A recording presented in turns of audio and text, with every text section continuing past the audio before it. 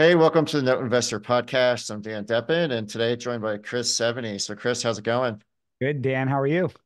Good. Thanks for joining. It's been a little while since I talked to you. I think it was like Note Expo Yep. last fall, maybe something like that. But excited to talk to you today because we both started Notes like right around the same time. I think you started a little bit before I did, but I Mhm. know like you were one of the first people that I met in this space. And then, since then you've taken it to like a huge level doing all kinds of funds and different things. And so kind of interested to kind of hear about your journey and how you got started. Yeah, and the go big or go home philosophy. And hey, thank you for having me again today. And I love having conversations with people like you, and because we look back now, going on, I don't know, it's probably been 6, 7 years, probably since the first time we met, Mm-hmm. way back in the day. We were much younger looking back then, and stuff. But yeah, one of the things I'll start with is, the space is so interesting because you look at all the people who have come and gone during that time. You look back at Yeah. a lot of people who like, somebody actually mentioned somebody's name. Somebody sent me an email yesterday, about, and I hadn't heard from this person in 4 years who they bought a note. They're like, oh, but this investor who the guy's a police officer, I think in California, who, Oh, I know who you mean. yeah, Yeah. and he's like, yeah, he referenced you. I'm like, wow, what's he doing? He's like, not notes. So a lot of people do come in and come out of the business, but Dan, my journeys, I think, very similar with yours, where started with one and just, rolled the dice with it and had the confidence to make that first decision, even though, there's no amount of training that you can get to really understand this business. And I know you're a golfer, Mm-hmm. a pretty damn good one. The analogy I love when people say is, you can watch all the videos in the world about how to hit a golf ball off the tee, but until you get up there and, grab that club and put the ball down on that tee and hit it, that's what note investing's like. It's a completely different animal from that first day that you start. Yeah, I know like my first deal, like I learned so much because yeah, it's like people can explain it to you all day long, but there's nothing like actually going through the process and just learning the little nuances and the little things that come Yeah. up. Yeah. And for me, I think the biggest uh eye opener, I guess, was, well, there's two when I bought my first set of loans, because I bought four loans, from a company that I'll name, Automation Finance, which I know you're familiar with. Uh, Mm-hmm. and, two were in like bankruptcy, one was not performing, one was performing. But between, I'd say, the servicer and the dealing with the servicer, because I thought there would be a lot more sophistication behind some of it. But the other was like when I started to do due diligence, I was kind of like winging it and like reading a contract, but not really. And then like the company I was using to do due diligence, it's like, oh, they create this exceptions report of, we don't see this, we don't see this, we don't see this. Next thing I know, I get like a $1,500 bill. And I'm like, what's this for? Oh, it's $150 for us to list the exception. Then it's like another $100 once the exception's crossed off the list. And I'm like, well, guess what? Stop what you're doing. I'm going somewhere else, because I was like completely mind blown how I felt I was taken advantage of a little bit. When you get Well, started, yeah, $1,500 to do due diligence on a note. and it was a collateral storage company, believe it or not. That's really So weird. Well, if anybody wants me to do their due diligence, I'll do it for 1,000 all day yeah, long. But so yeah, I'll I'll do do it for it. 1,100. So Yeah, I'll make you look better, Dan. Where I'm at 11, you're 10% lower. there we go. But Yeah. oh yeah, so and then as back in the day, the times have changed so much. Contract for deeds, we were all just so hungry for contract. I mean, it was like seeing a tape of Contract for Deeds was like seeing Taylor Swift tickets come across your desk or something. I Well, mean, well, it was funny because John Keith was sending those out, right? And yeah, what he did, I still don't quite understand why he did it this way, right? And I don't know if he just had like a dollar threshold for each loan, but like if you made an offer that was acceptable to him, he would take it. And if I came in like a couple hours later with a higher offer, I was out of luck. yep, So I kind of learned that the key was you had to get bids in really fast. And back then I was newer. I wasn't remotely as fast. Like I didn't have like my systems down for like, Yep. okay, here's how I'm going to filter and here's how I'm going to figure this out. Here's how I'm going to calculate my bid.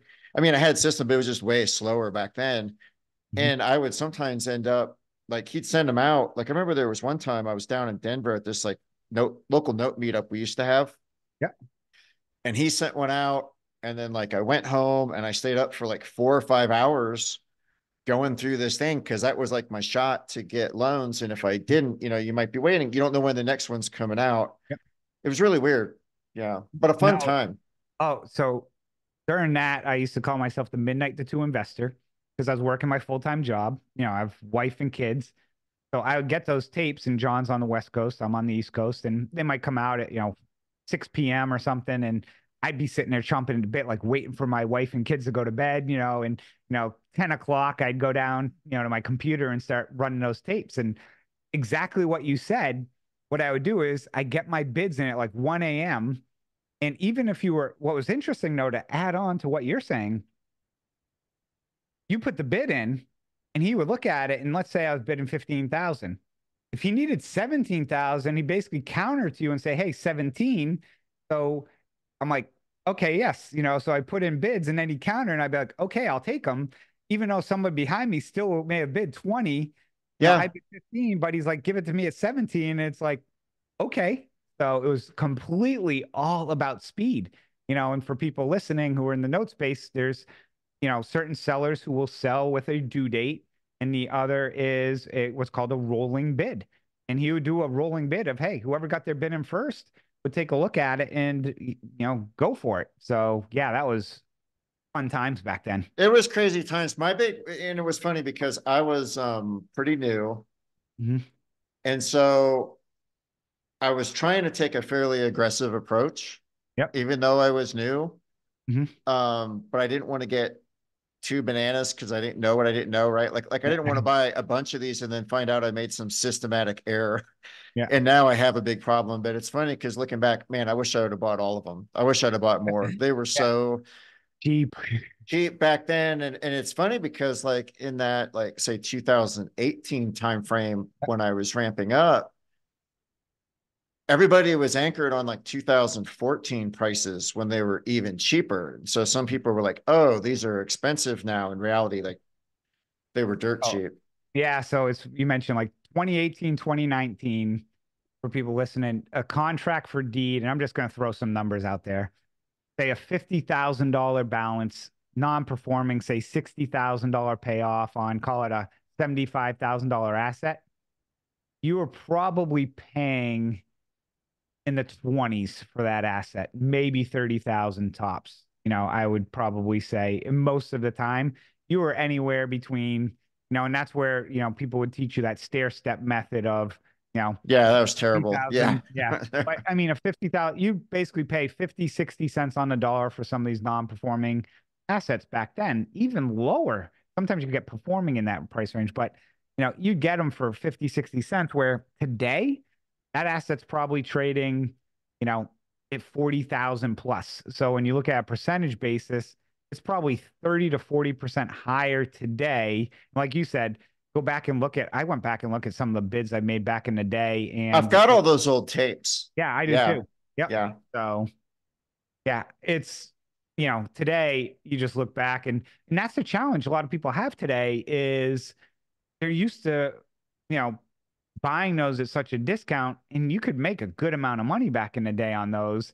And then today, everything has been compressed, so your returns are compressed, and now people are like, I don't want to pay 65 or 70 cents on the dollar today because I bought it for 45 or 50% in the past. And it's like, oh, that's what the market rate is. That's what the market's saying today. And there's still some opportunity out there. There's still some good deals out there, but the analogy that I like to tell people is back then, and I think you'll probably agree, it was like farming. You'd cultivate a relationship and then the crops would just grow and you'd have notes being thrown at you and easy to buy Mm-hmm. assets. Today, you're like a hunter with basically holding a knife trying to go hunt for food. Like, you don't even have a bow. You got to go out in the woods and try and, kill what you eat. And you're sitting there with a knife trying to, chase after a squirrel or something is really, what it's like today. Yeah, it's definitely a little different. Like I've still been able to find stuff Yeah. Oh, though. It's just not quite as like it was nice though to have like a one-stop shop that would just send you everything you yeah. need. I don't quite have that Yeah, and that's the anymore. challenge today. And I think people get spoiled, and people forget, we're talking a, industry that's, 15, I mean, 13 to 16 trillion dollar industry. Now, you know, me, we're looking to buy, notes here, there, everywhere. We're not buying even $1 billion. We're not even buying $100 million. If we're buying 1 million, depending on, your fund or what's going on, you know, looking at 1 million of 15 trillion, I don't even know what percent of a percent that is, but it's such a small component. We're a grain of sand in the sea. So it's so easy for people to find assets, but it's just not a one-stop shop, as you mentioned. Yeah, it's like, I had Fred and Tracy on a little while back and they were talking about all the just the seller finance research that Yeah. they did, right? And there's like Mhm. 89,000 loans created last year, average balance of 247K. Yep. And that's just like 1 year of seller finance loans. And if you look at the number of people that do what we do, Mhm. it's just tiny. Yeah. Yeah. Like, so there's plenty of stuff out there. That's one of the reasons why I still like the space because unlike trying to do other forms of investing, you're not competing with everybody. Yeah. I like the slowdown because, yeah, you get out, excuse the phrase, you get out a lot of that riffraff of people. What's great about our space, and I'm curious if you agree, there really aren't, I'll say, brokers in the sense of like, or wholesalers. Like traditional real estate, anybody can Mm-hmm. be a wholesaler in real estate and go out there and find a property on the MLS and then get it under agreement, and basically throw it out there and say, oh, I'm a wholesaler, or find an off-market property, go wholesale. There's so much of that in real estate, where in notes, it's almost impossible because it's such a small space. Everybody knows everybody. And I remember a And story. I have people contact me sometimes and they're like, okay, can you like teach me how to be a note broker? Because it's a way to do it potentially without money. Yeah. And I'm like, man, that's tough. Like it's theoretically possible, but it's really, really hard. Like I brokered a total of one note in my life, and that was just because of the way it worked out. Like that, I But don't even remember the details, you know how but to buy a note. They don't have no clue how to even buy a note or do due diligence on the note. And funny story I'll share is I had a tape once that got put out there, and then somebody randomly sent it back to me, and it was my tape. And hilarious enough, like we have an email, it's not me personally that sends the tapes out. We have a, you know, mm-hmm. asset sales at 70 investments that send these things out. But the guy sends it to me and never even realized, like, notice the domain. So I'm like, okay, I'm gonna have fun with this guy. So I put some bids in. So I bid my own assets. Yeah, So then I'm asking for the due diligence, this and that, and then the guy's basically taking the email and sending it back to me, asking for all this information and so forth. And basically, it took a guy about 3 days before he realized it. And then, interestingly enough, nobody ever reads an NDA when they sign it, right. because I actually I have language in my NDA that says if you basically disclose this as a wholesaler or broker, um, you agree to be penalized $10,000 per asset. And literally, this guy signed it, and I'm like, and I sent it to him, and I'm like, and again, the guy, like you said, has no money, just trying to make an extra buck. But I don't think Yeah. people understand the ramifications of that data is so sensitive, that's on there, that, the legal liabilities that you could get in trouble for that are so fascinating. And before we recorded, I was talking about, you know, one of the guys we know who took a tape and did a YouTube video and didn't block any information out. And, basically it's not his assets and it's somebody else's. And I'm like, that's just insane. Yeah, it's nuts. Now, I once too, I had somebody send me a tape that had some stuff on it that I owned. It wasn't like a tape that I put out, but I had a couple assets I owned. I didn't take it to your level though and try Yeah. to bid on them. I thought about it and I'm like, nah, I got other things to do. I'm gonna do That's that my right now. cynical side of I just want to screw with this person. Yeah. Um, and the other thing too is I bid like a ridiculous number. So to Oh, him, so they get excited and they they got go, excited yeah, because their number to me, um, was like, they had like $30,000 for themselves in this deal. So I bid them high unintentionally because I think well, no, what they first asked is, hey, do you have strike prices for these? I'm like, oh yeah, here you go. And you After set them really low. yeah, I set them low and I bid really high. So a person was like licking their chops trying to, close the deal and so forth. And but as on me being the cynical side was asking like, you know, oh, who's the seller? Can I get the servicing comments? Can I get this? Can I get that? And just asking them like a million questions. Then I started making up questions that actually weren't even like note investing related. Because these people had no clue like who a servicer even was. So I'm like, oh, Uh-huh. this is, you know, deep down, I'm like, I'm just having way too much fun with these people. That's funny. Yeah. Yeah. I've never taken it to quite that degree. I know the other one you've liked to do in the past is when someone wants you to bid based on payoff, you ask them for like all the receipts and documentation Yeah. on the Well, payoff amount. yeah. I mean, they'll come back and say, no, or we don't have it. I'm like, well, how do you guarantee? What if they contest this bill? Like, how do I defend that when it's coming from 4 servicers ago? Like, prove to me that you paid the tax. I mean, default interest, that's easy. That's every servicing software. But some of Mm-hmm. these where it's got $30,000 in legal fees, for example, in Georgia, I found out the other day that you're only allowed to collect up to 15% of the payoff in legal fees. So we have a loan where the Hmm. borrower contested it, and so it's a hundred rough numbers, $100,000 loan, and we are right now at about $11,000 in legal fees on this loan. Believe it or not, in Georgia, which is a fast foreclosure state, but again, he filed you know, lots of stuff going on. I've But had that before, like where they file bankruptcy and then that drags out and then you get it dismissed and then they fight the yeah, foreclosure and yeah. yeah. So they're contesting it, but we're at like 11,000. Our attorney's like, hey, just an FYI, I don't know if you knew this in Georgia, but here's you know, you're going to be capped out pretty soon. I'm like, oh, I didn't know that. Good to know. The other interesting fact about Georgia, while I was talking Georgia, Mm-hmm. second position loan, the usury interest rate is 60%, as in 60. So you can charge up to 60%. There's a guy I know who he's also put some stuff on PaperStack who literally charges like 35 to 55% on loans. And I'm like, if anybody is getting a loan at that interest rate, they must be so desperate or dire that they're probably not going to be able to perform. That's funny. This is good information for me because I'm in the midst of getting the license in Okay. Georgia. So, Yep. although that's a whole process, like in and of itself, just Uh, getting them to tell you what they need. Just yeah. kidding. And it's interesting because I've got licensed in Georgia and, you submit all the information and then it like sits for 2 months and then they come back and forth. And the other interesting one that I just had a conversation with was California. So I have a debt buyer's license in California Mm-hmm. and they randomly out of blue, like, hey, we saw your annual report. We want to get on a call with you.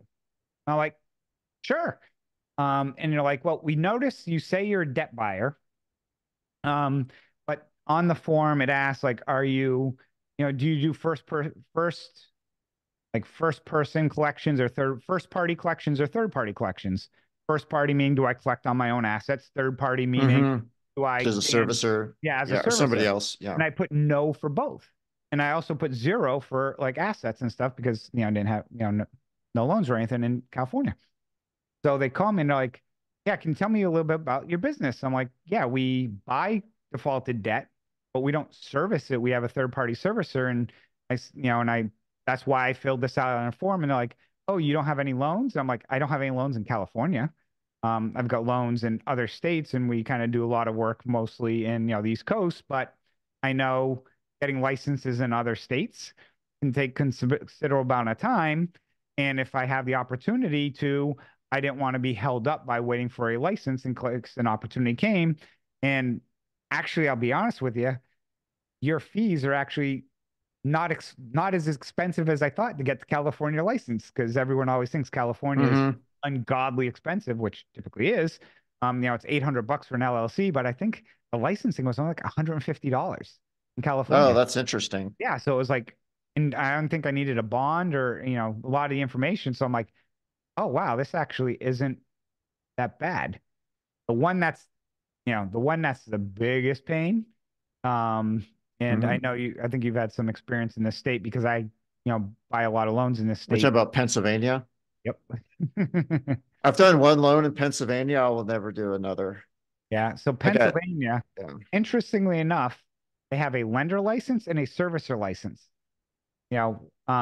But technically, um, I fall under the servicer license because That, it's so yeah, backwards. It's I so didn't know they required a lender license. It's really interesting because it's a long story, but there was this, oh, lawsuit between the Attorney General and Harbor oh Portfolio. yeah, where the CFDs and you had to go And, and usury I interest rate. bought, yeah, I bought one of those CFDs like before the whole lawsuit, right? Yep. So the Pennsylvania Attorney General called me and wanted me to change the terms of the loan and convert it from a land contract to a mortgage, which I was like, Hmm. okay, cool, fine. Hmm. Of course, the borrower is being uncooperative. I'm like, I'm Hmm. trying to give you a credit and put, and then it was a whole thing. So I got to know the attorney general like entirely too much. But it's interesting. She never said anything about a lender license Yeah. in the So whole thing. yeah, so they have a lender, but a lender is typically if you're originating. If you're buying the paper, Oh, okay. if you're buying paper, then they want you to get a servicer license, even though you don't service it.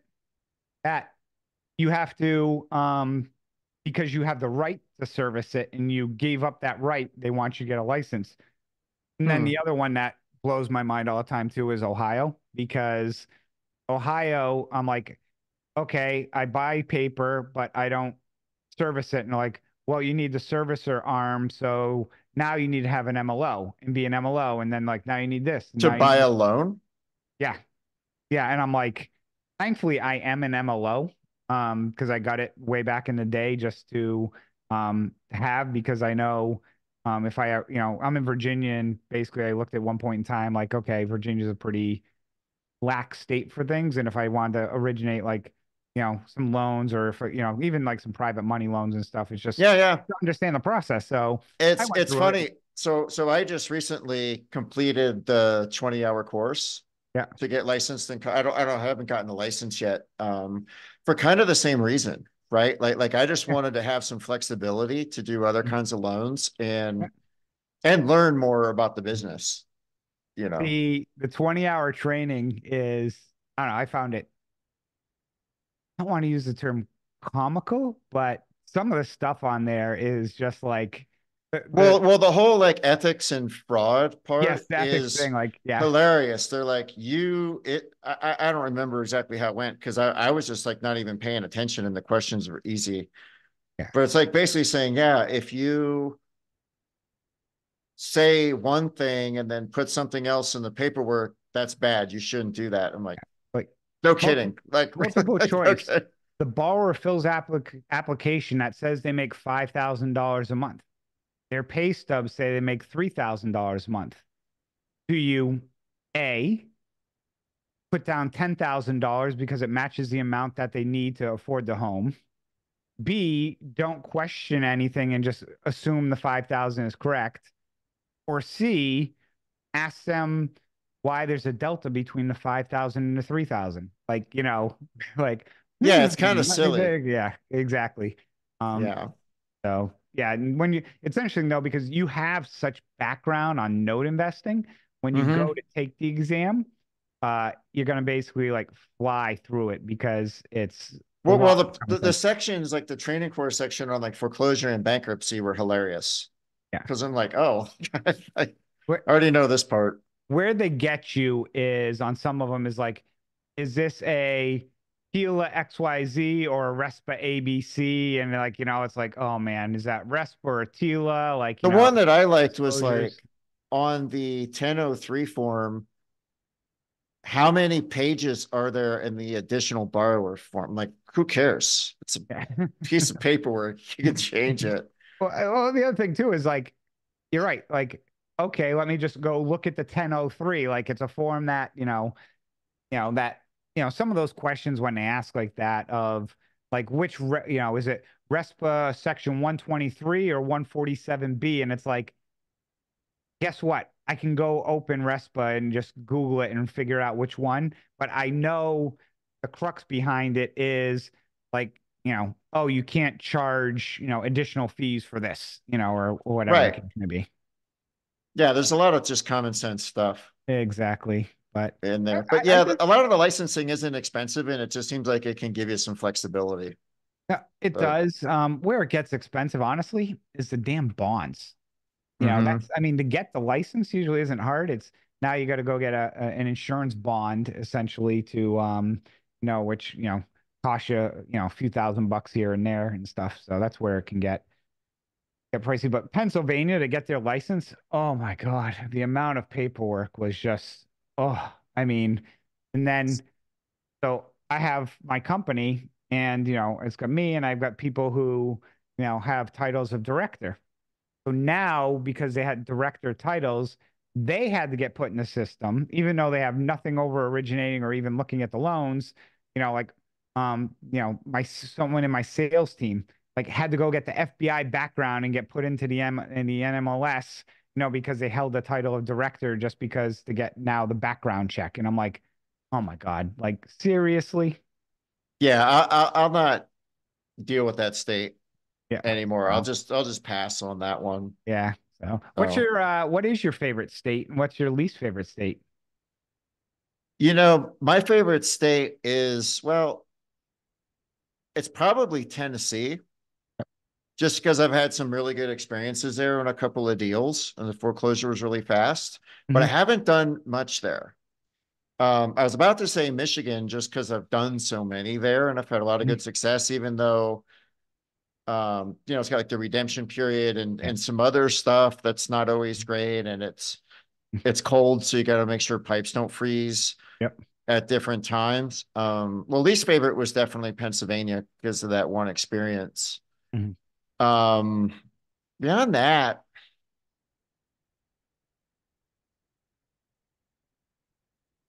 it's hard to say. It might be Mississippi now. Okay. Like a Yep. lot of my experiences are based on like one or two Cool. Hmm. deals. Like I've had a handful there, but the ones I've done in like Jackson, I've ended up foreclosing on, Hmm. and then occasionally like had some problems and things. In fact, Yep. I remember last you had one that had like the trash out or something that was just a complete. Was that one in Jackson or where was there no, was that one where you no. had So a the crazy story? Hoarder House was in Muncie, Indiana, Okay. and Yep. Muncie is my least favorite city. So I've done two in Muncie, and I swear to God, like every vendor, contractor, realtor, I went through like every realtor in town. Hmm. They were all awful. And Hmm. if someone from Muncie is listening to this, like, I'm really sorry you're from Muncie. Like, it was a terrible place. Like, but what happened was, so I did a foreclosure, got it back, and it was weird. Through the whole process, I could not make contact with the borrower, right? Finally get through the process. We get in the property, and it's literally waist deep trash throughout. And this is like an 1,800 square foot house. Hmm. I ended up needing like four 40-yard dumpsters, and they were completely full of stuff. And what was really, and then like I was getting trash out quotes of like $10,000, $12,000. I'm like, I'm not doing that. What I ended up doing was just renting the dumpsters myself. Hmm. And I found a crew of guys from Indianapolis off of Craigslist Yeah. that did an awesome job. Like they kicked butt. I forget what it cost me, but it wasn't $10,000. Got it cleaned out. What was weird was when they started, the borrower like showed up and said, "Hey, what are you doing? I've got stuff in there." Like, I don't know if he just like jumped out of the Hmm. bushes Yep.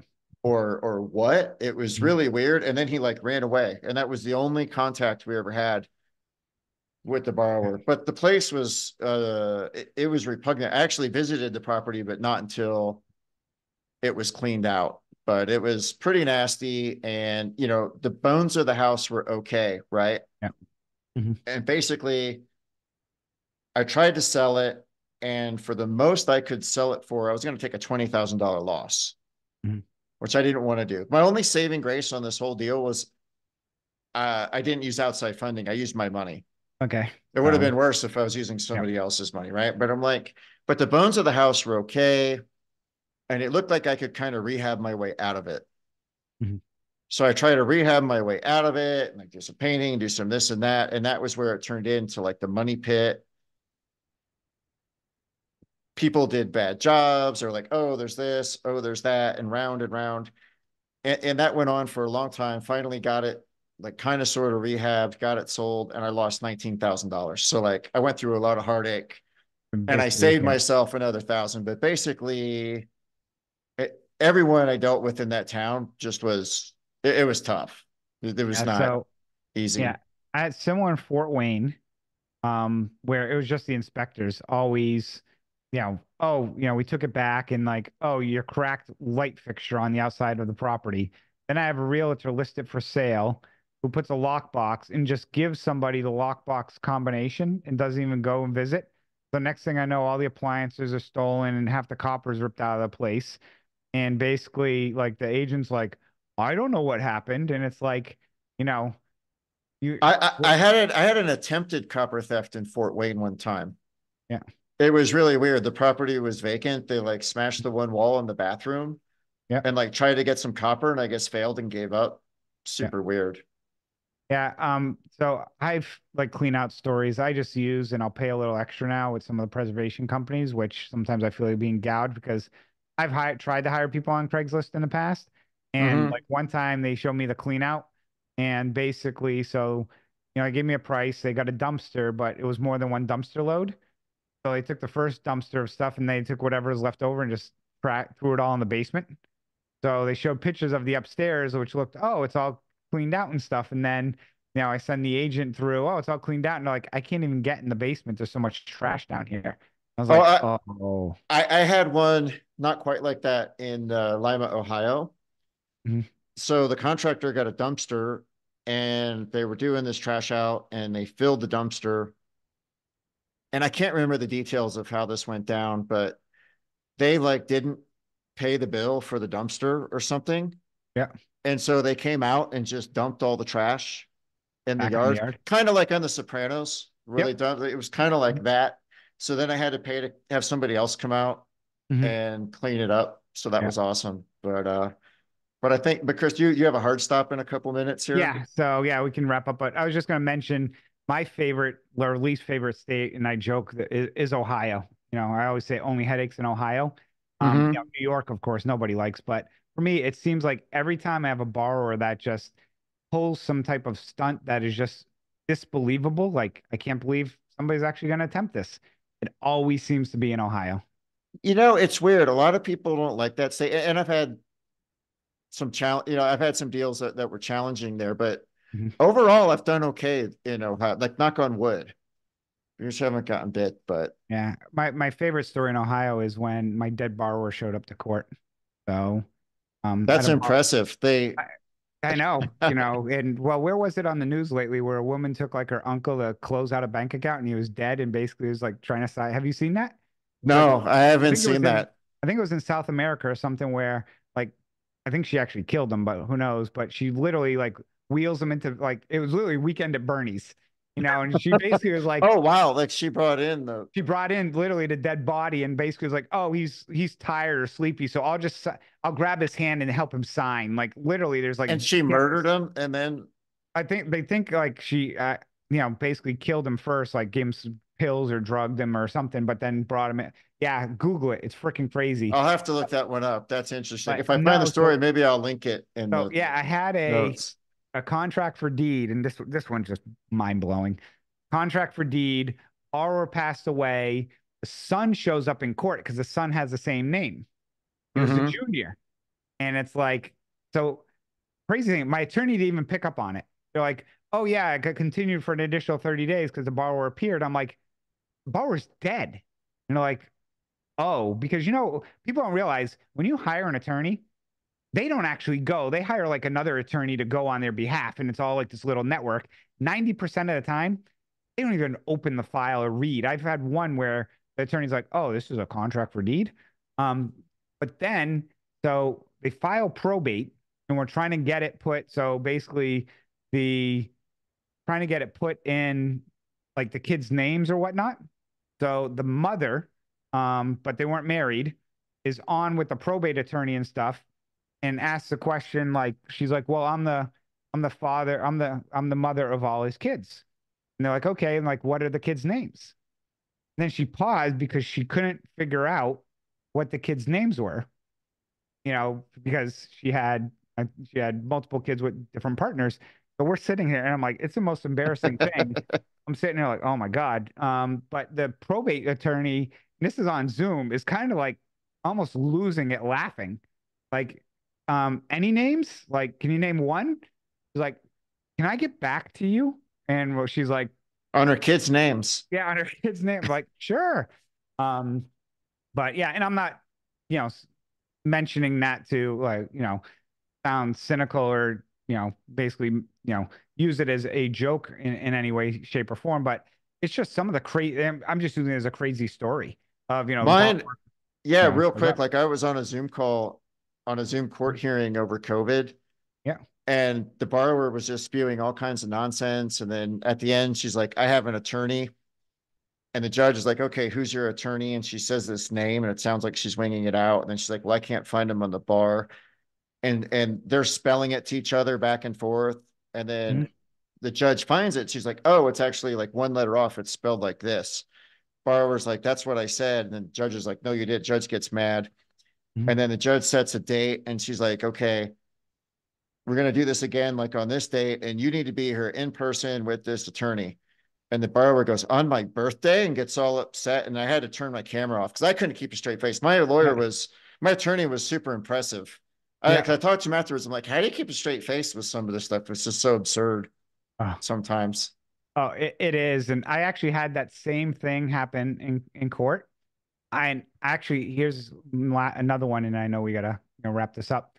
I Yeah. had a case where the borrower defaulted in bankruptcy, and we were trying to get a motion for relief, and it got delayed because the borrower's bankruptcy attorney was also in bankruptcy and was collecting they have to pay an upfront fee to the attorney to file a case, was taking the fees and basically misappropriating them and got disbarred because that attorney basically went after a judge and claimed like, and basically said the judge was, basically doing illegal stuff and like, or what, and literally like my attorney's like, man, like, and then like he sent me the link to, her hearing that she had in regards to like, oh, here's the hearing that like she ended up getting disbarred at. He's like, you want some entertainment? Just watch this.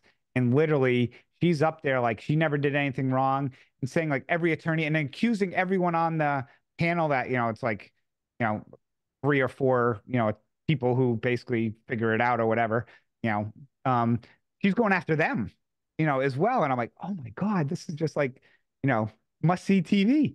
It's a So matter of time until someone does like a note investing reality show. yeah. There's money to be made for someone there. Well, that's, when my podcast originally started, that's what it really was about. With Gail and I driving home from work, I was like, we got to start recording this stuff because these stories are just way too good. Yeah, for sure. So, well, Chris, man, thanks again for joining. I really appreciate it. Yep. Welcome here Well, anytime. So, yeah. Dan, thank you. And I'll have you back on my show in near future as well.